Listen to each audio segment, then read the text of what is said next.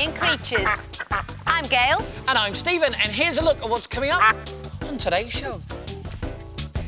If you were bitten by this deadly creature, you'd almost certainly die. Find out more in today's Brilliant but Deadly Creature Countdown.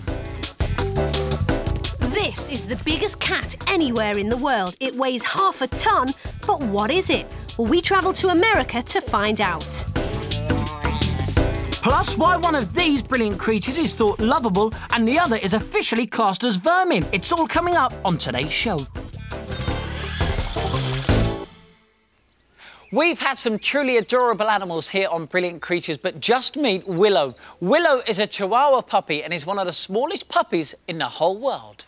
And just have a look at these guys. These are some Bernard puppies, and these are some of the largest puppies in the world. They're just so beautiful. They're gorgeous. Look, he's got to sleep on my foot. And just check out the difference in size. Look at that. Now, little Willow here is only 7 weeks old, but the St Bernard puppies are only 5 weeks old, and they're already 4 times the size of the Chihuahua. Now, Chihuahua puppies are actually called toy dogs and are bred to be as little as possible. But the St Bernards are traditionally used as mountain rescue dogs, so they're bred to be as big and as tough and as strong as possible. Everything about the Chihuahua puppies is very little. And everything about the St Bernards is very large. Now, Willow here only weighs half a kilogram, and that amounts to this much dog food. But these St Bernards already weigh 7 kilograms. That's the equivalent to this much dog food. And what about the Chihuahua's coat? It's very sleek and made up of very fine hairs, which is perfect for the heat of Mexico, where the Chihuahuas originally come from. But look at the St Bernards. They're already covered in this beautiful, thick fur. And that's to keep them warm in the snowy climates of Switzerland. And what about their feet? Have a look at the Chihuahua's feet. Look, it's so small and dainty, look. And look, come on, show us that paw. It's 6 times the size of the Chihuahua's paw. And it's big and round, and that'll help him when he's trudging through the thick snow. Now, even when Willow here is fully grown, he will still be very little. Meet Sweet Pea. Sweet Pea, come on.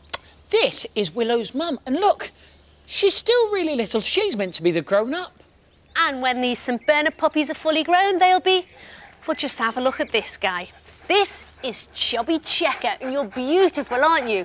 And he's the dad of all these St Bernard puppies, and he weighs 160 times as much as little Willow here. That's the same weight as me.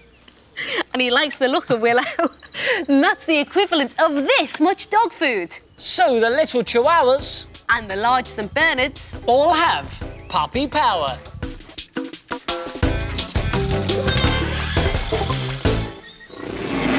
This is the part of the show where we take a look at creatures that are not only brilliant, but are totally deadly to humans. And our next deadly creature is probably the most dangerous creepy crawly on Earth.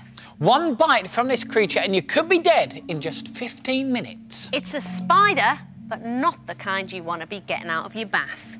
The funnel web spider. Number 4 in our top 5 deadly creature countdown. Funnel webs are seriously aggressive creatures, so there's no messing around here. These gloves are a must because, remember, one bite from this spider and we could be dead. Now, what we're going to do is use a specially designed camera. If we put it in front of the spider, hopefully we'll see it rear up into its attack stance.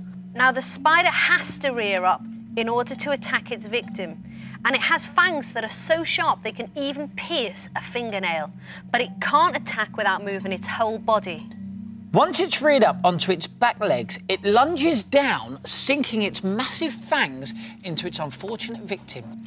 Lots of people have had unfortunate encounters with funnel webs, and the results are always horrendous. First of all, you get numbness around the mouth, and then your tongue goes into spasm. Excruciating stomach pain and sickness will follow. Uncontrollable sweating and dribbling is next as your body goes into complete meltdown. The brilliant but deadly top 5. At number 4, it's the funnel web spider. Risk zone throughout Australia. Time till death can be as short as 15 minutes or as long as a week. Treatment, anti-venom available and immediate hospital treatment essential. Number of deaths, more than 10 recorded cases, although the actual number is probably higher. One deadly creature definitely to be avoided. The brilliant but totally deadly funnel web spider.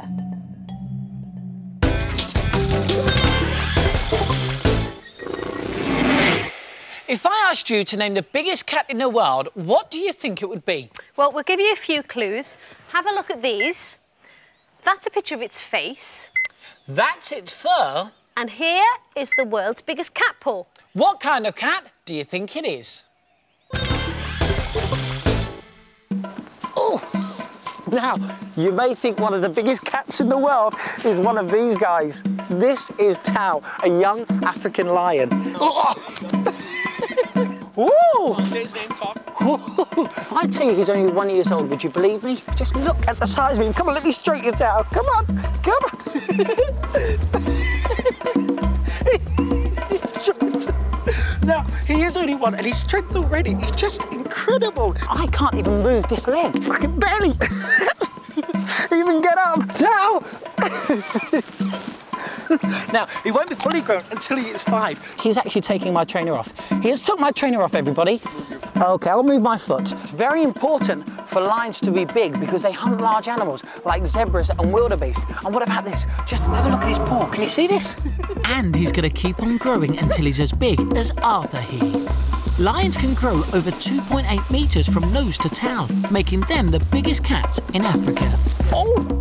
Lions might be the biggest cats in Africa, but I'm afraid they're not the biggest cats in the world. If this isn't the biggest cat in the world, what is?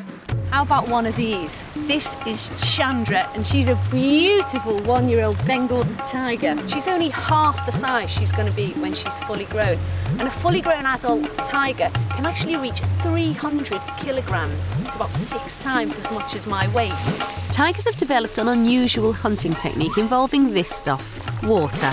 Now, most cats hate the water, but tigers are good swimmers. They've even got webbing between their toes. If given the chance, a tiger will chase an animal like a deer into the water. Now, the deer's long, skinny legs are no good for swimming, so the tiger's able to catch it much faster in the water than on the land.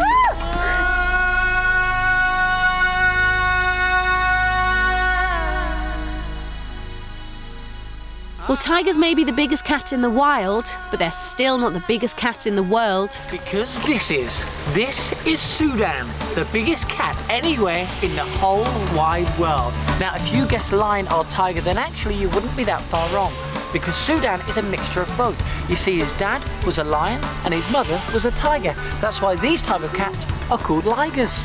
But if you've never heard of one, it's actually no surprise, because there's hardly any of them in existence. Well, they never breed in the wild, because lions live in one part of the world and tigers live in another part of the world, so they never actually meet.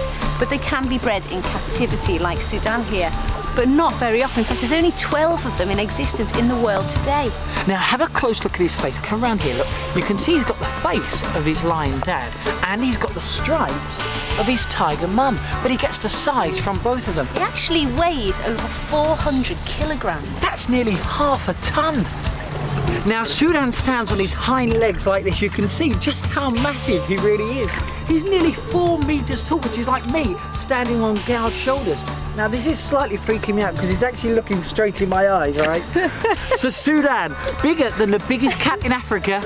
He's bigger than any other cat in the wild. Bigger than any other ligers. Making him officially the biggest cat in the whole wide world.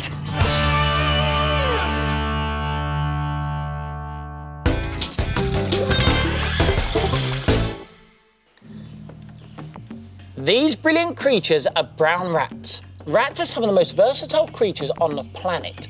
They're brilliant at adapting to new places, and they seem to get everywhere. They can squeeze their bodies through tiny holes, they can jump, they can climb, and they can even swim for miles and miles. Rats can be found wherever there are people. In fact, in this country, you'll never be too far away from a rat. But unfortunately, rats have a pretty bad reputation because they spread really nasty diseases.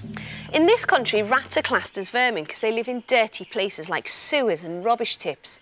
Now, there's another brilliant creature which looks very like a rat and is often mistaken for one, but it's not. It's a brilliant water vole. And unlike rats, water voles are very choosy about where they live. They like nice riverside homes in the country. The rat and the water vole may look very similar, but they're two very different creatures living very different lives. And there is one telltale way of spotting which is which, and it's their tails. If you have a look, the rat has a scaly tail, but the water vole has a hairy tail. Rats are very common, but water voles are less well known, but totally brilliant. They make their homes actually in banks of streams and rivers because they're very at home in the water. Which is strange because they don't actually eat anything that's in the water. They don't eat fish. In fact, water voles are vegetarians and they like to make their dinner out of the plants and grasses that grow at the side of the river. So why do they live by the water? Well, it's all to do with trying to avoid being eaten. Now, as you can see with our studio burrow, it has one entrance below the water and one above. So if the water vole needs to make a quick escape, it has the choice of 2 escape routes it can use. Which is just as well because there are plenty of animals out there that like to eat water voles. Otters, mink, stoats, heron, barn owls, pike, there are loads of them that all have water voles at the top of their menu. And what about this? If 2 escape routes isn't enough for the water vole, it has another cunning trick hidden up its sleeve. When a water vole's being chased underwater by a predator, such as an otter, it'll raise a cloud of mud from the bottom.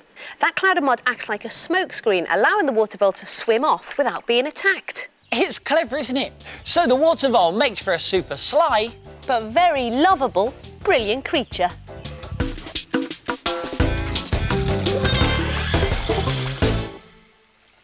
Ever get 2 animals mixed up? Don't know your stoats from your weasels or your crocodiles from your alligators? Well, this is the part of the show where we give you the knowledge to spot the difference. And today we have 2 of Britain's brainiest blackbirds in the studio. Meet the raven.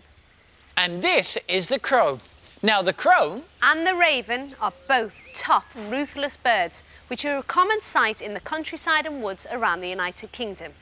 But they've also learned to live around towns and cities, and they've even adapted to life around people. Now, have you ever put some bread down in your back garden trying to attract maybe some little starlings or sparrows, and then a huge, great big black bird comes down and eats it? Well, the chances are you've just met a crow or a raven. Or sometimes you see a big, sleek black bird on a motorway dodging the traffic trying to scavenge a squashed hedgehog.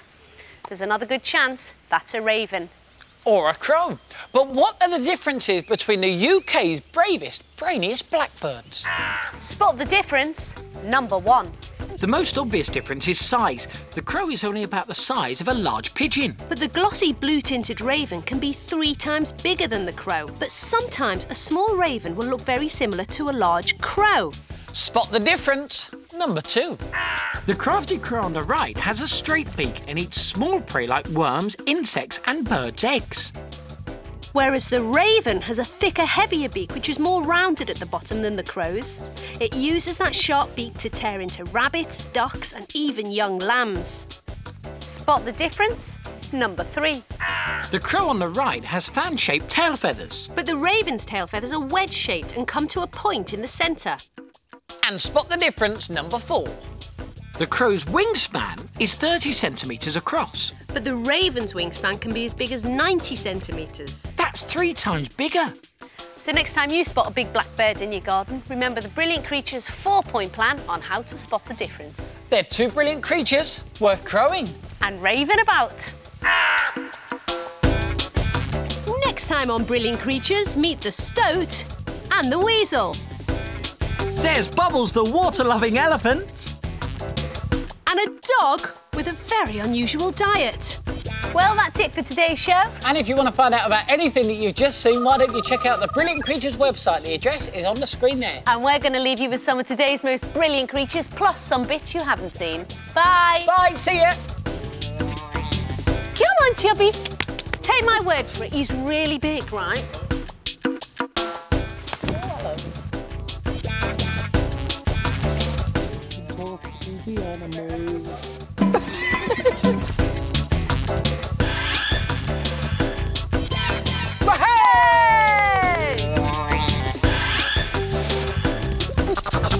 Meet Sweet Pea. Sweet Pea, come on. She's gone.